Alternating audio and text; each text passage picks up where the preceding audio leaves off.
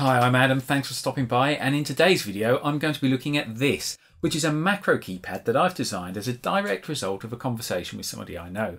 So this person was explaining to me the difficulties that they experience when they need to use shortcut keys such as Control-C or Control-A, and also they were explaining the difficulties that they have when using a mouse where they have to press and hold the left mouse button and move the mouse at the same time. So pressing a mouse button is okay on its own, moving the mouse is okay on its own, but both together proves a problem for them. So hence this. So what we have on here is we have a left mouse button click, a right mouse button click, a toggle control on and off, which is used in a CAD package in conjunction with the left mouse button. We have a select all, a copy, a paste, and a snip shortcut. But you can customize these with anything that you like.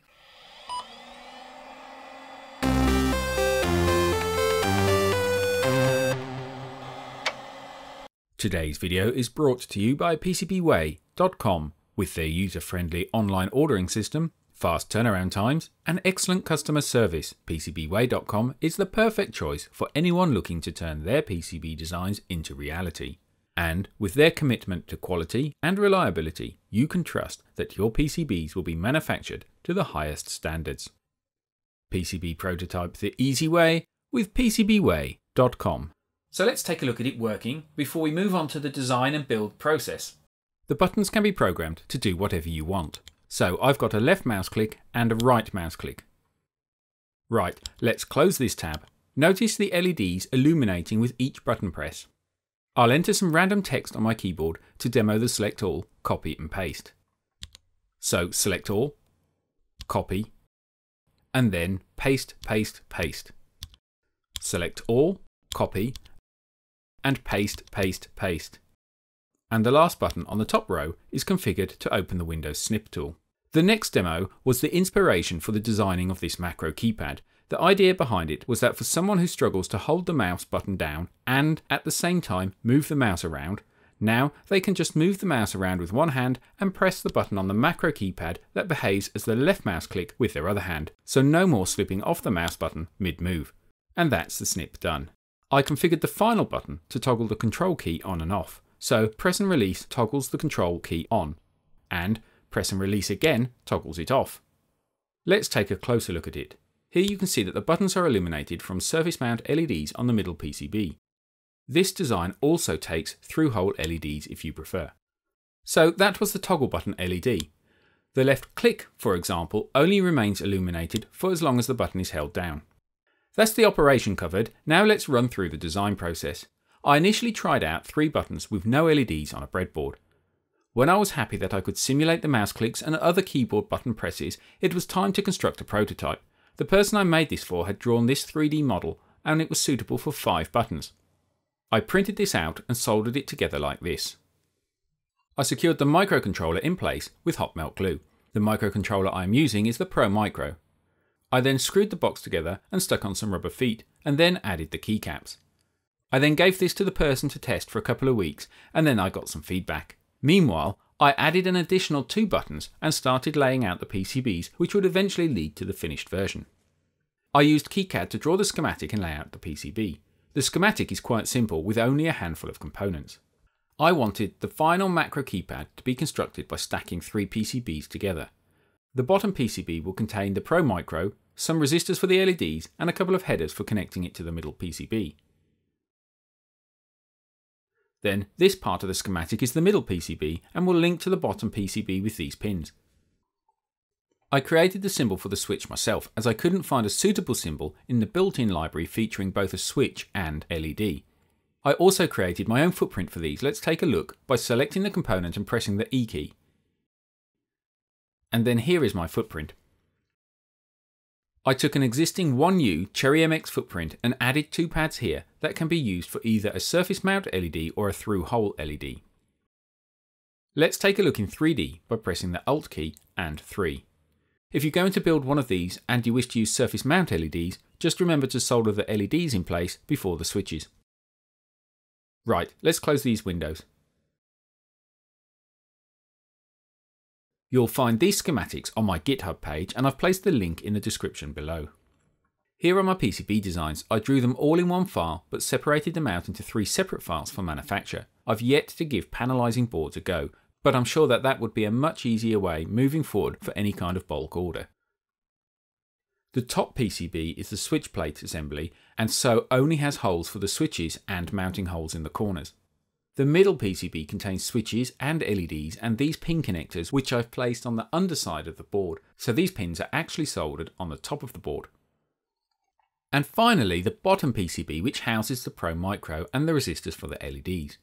I also created a custom footprint for the resistors, so it's possible to either solder a surface mount resistor in place or, if you prefer, a through-hole resistor using these holes. The measurements I took for placing the Pro Micro were initially taken from a micro USB version. I've since found out that the USB-C version is slightly longer, so for this reason I plan on creating another custom footprint, but this time for the Pro Micro, with 2 possible mounting positions, one slightly offset from the other. This way the USB-C version of the Pro Micro will also sit flush with the edge of the PCB. And finally, on each end of the PCB we've got these headers that the middle board will connect to. Let's take a quick look in 3D by pressing Alt and 3. Notice that there's no silkscreen around these connectors, unlike there is on this board. That's because the board is designed for the pin connectors to be inserted from the rear of the board and soldered on the top.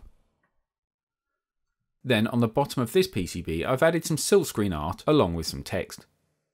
I ordered the PCBs from PCBWay.com and then a few days later they arrived.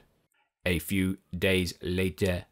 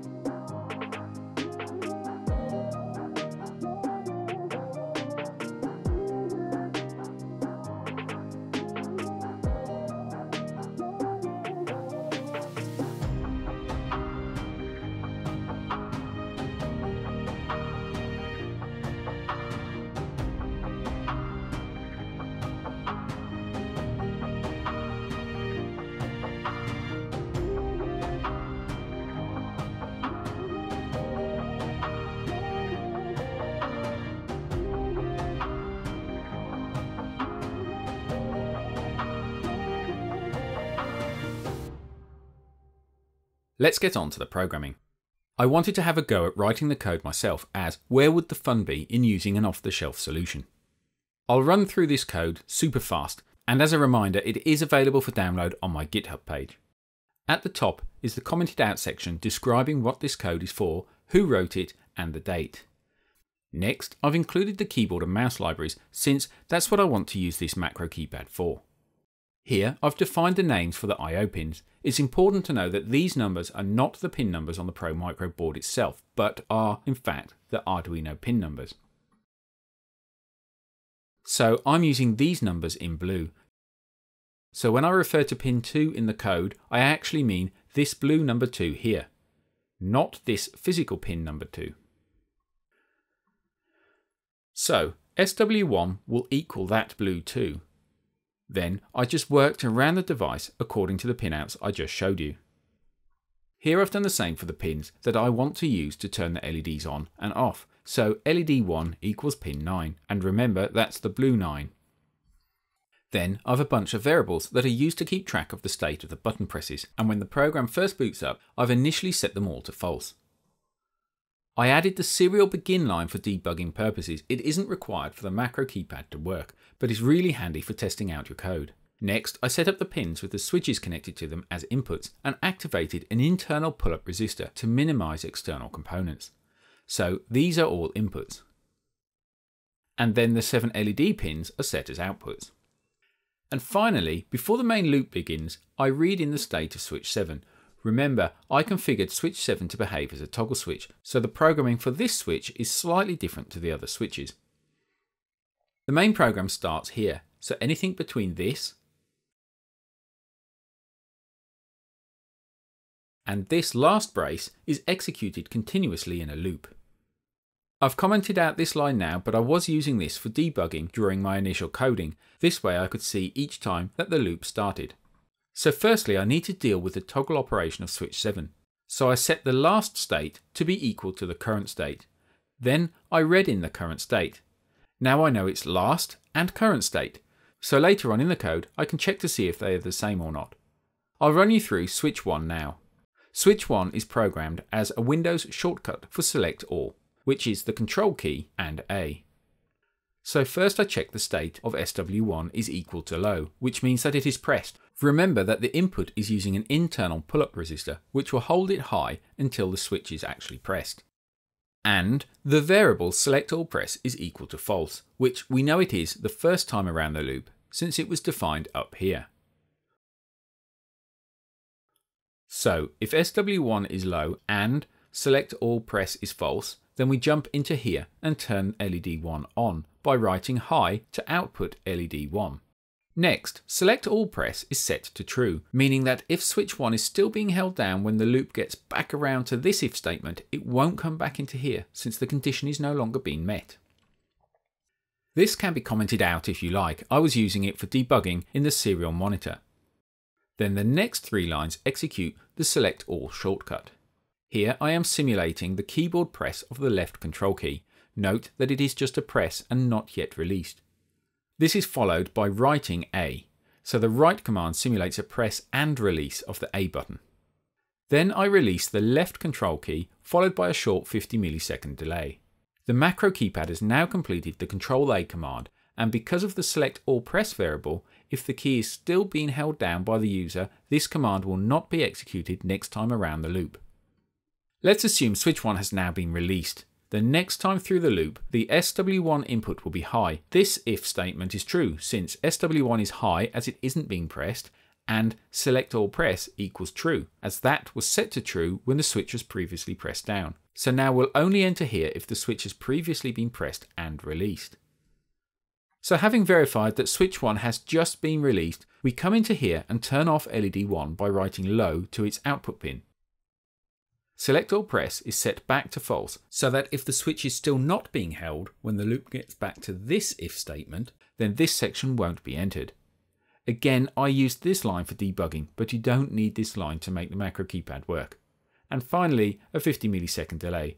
So let's see the debugging lines in the monitor. You'll see Windows Select All command start, so I know that the program entered the if statement. Also, you can see that everything on this web page has been selected. When I release switch 1, the serial monitor is updated with Windows Select All command end. Brilliant, that worked really well, and you can see how adding the serial print line commands is extremely useful when debugging a program. You'll see that the other switches are pretty much the same with the exception of the switch and LED number and the shortcut command that they execute. So a super fast run through switch 2, and then we'll jump onto switch 7. Switch 2 is the Windows copy command, and here we have if switch 2 is low, so it's pressed, and copy state is false, come in here and turn on LED 2. Set copy state to true, write to the serial console for debugging, and then execute the copy command, which is the left control key and C, and then release the left control key. If I select some text and then press switch 2, you'll see in the serial console that I'm holding down the switch and we only get Windows copy command start, and as soon as I release the switch, we then get Windows copy command end. Switch 7 differs slightly as this is operating in toggle mode, i.e. press and release to activate the function, and then press and release to deactivate it. This if statement is entered if the last state of switch 7 is high, so that is not pressed, and the current state is low, so it is currently being pressed. Since this is a toggle, I don't care the current state of the LED, I'm just going to set it to not that state, i.e. toggle it. Then write that state to the LED output pin. So that handled the on and off state of the LED. But then we need to act on this depending on whether the LED is on or off. So here I check if the LED is true, i.e. it is on, then press the left control key and write a line to the serial console for debugging. Note that there is no key release in this section of the if statement, and that's because I'm toggling this input on. Assuming the switch has been released, and the next time around the loop, if the switch is pressed again, the LED is toggled, and since it is now false, the program will enter this else branch of the if statement, which releases the left control key. So let's test that. Pressing switch 7 toggles the LED on, and pressed and held the left control key down, which I can test with my mouse scroll wheel as it zooms in and out of the web page. Okay, now when I press switch 7 again, LED is toggled off, and the left control key is released. I recommend either DSA or XDA profile keycaps. This is because they are low profile compared to other types, and you can see this in the image. If you want to build your own version of my Macro Keypad, I've uploaded the design to PCBWay's project area, so you can order the boards directly from them. I've also uploaded all KeyCap files to my GitHub page.